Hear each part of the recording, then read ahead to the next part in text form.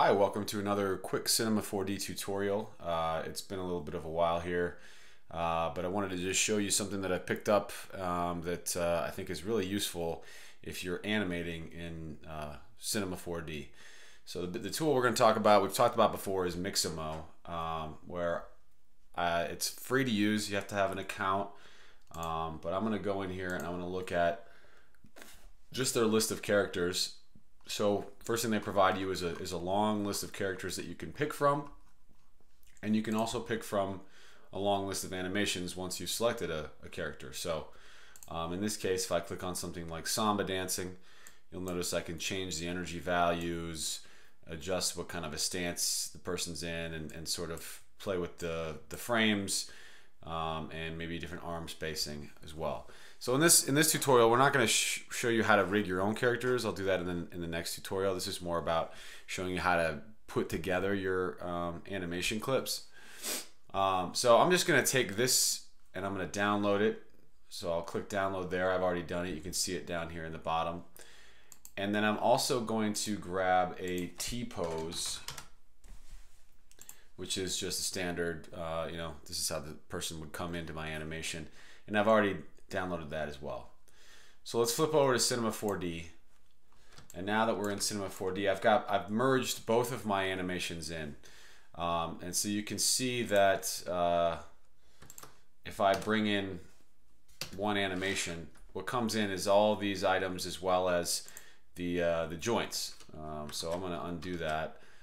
And so what I need to do is, since I have two overlapping moves, my T-pose and my samba dance, I'm going to make these a little bit cleaner. So I'm going to group the first one here, call this one samba dancing, and then I'm going to hide that, and I'm going to group the second one, and I'm just going to call this T-pose.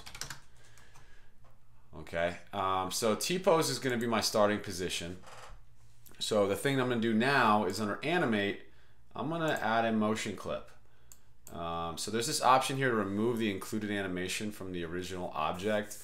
There's some differences on how you want to do that. Let's say you're not bringing in T-pose, you're bringing in just like all animations only. Then you're not going to want to uncheck that. You're gonna want to have it. Sorry, you're going to want to have it unchecked, because you want the included animation from the original object. But with the T-pose, we don't need that. So I'm going to add an animation clip here. And then I'm going to do the same thing over here for samba dancing,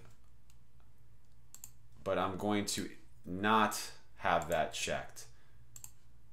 Like that. So now we're going to go and we're going to click on this, and we're going to click open in timeline. And now you can see in my timeline I have my T-pose and my samba dancing. Okay, so right here is just, there's nothing to it, but I can now drag in my samba dancing clip, and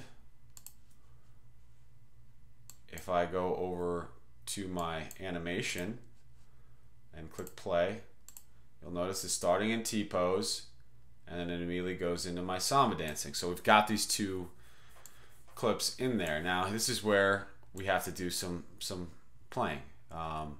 So I'm gonna drag out my timeline a little bit here. It's the same hotkeys as in the animation window. Hold down the number 2 and click to kind of zoom in or zoom out, and then number 1 kind of clicks and drags. So the biggest thing I've got here is I just have 2 frames of my T-pose, and then I have this abrupt change to my samba dancing. So first thing I can do is I can take my T-pose and I could just overlap it a little bit more. Okay, so now you'll notice we have a little bit more of a smooth blend. Okay, it's pretty quick. Let's try it even. It's because let's try moving my samba back to like the 6th frame and dragging it out. And now let's take a look at what we have here. So you can see kind of out of the corner here. Let's go back. So now it's less abrupt, right? You can actually see frames adjusting from T-pose to that first dance move. So it almost added animations. So what's really cool about that is now you've got the ability to start laying out as many animations as you want. So I could go back into Mixamo and I could now add I don't know, let's add a jump attack and let's download that. And through the same process, once this thing downloads, through the same process, we just go to File, Merge, and I'll take my jump attack and I'll bring it in, and the same thing here. I'm gonna just click these, group these objects, call it my jump attack, and let's go to Animate, Add Motion Clip. We're not gonna remove it, and we're gonna hide it, and now we go into our T-pose timeline. Now we've got this jump attack as an option, so I can now maybe go, okay, this guy's gonna have a crazy samba dance jump attack. So we'll see from frame, okay, there he is. He's gonna go from this move to that move. Okay, wow. So he's samba dancing along, boom. So what you'll notice is between this the samba dancing and the jump attack move, we have this big change in position going on.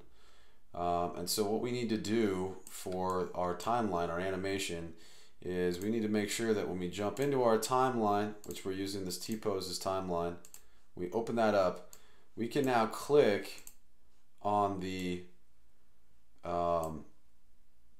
animation for jump attack, and we can go in, we can actually create a pivot for that. So now what we can do is we can actually move that somewhere to here.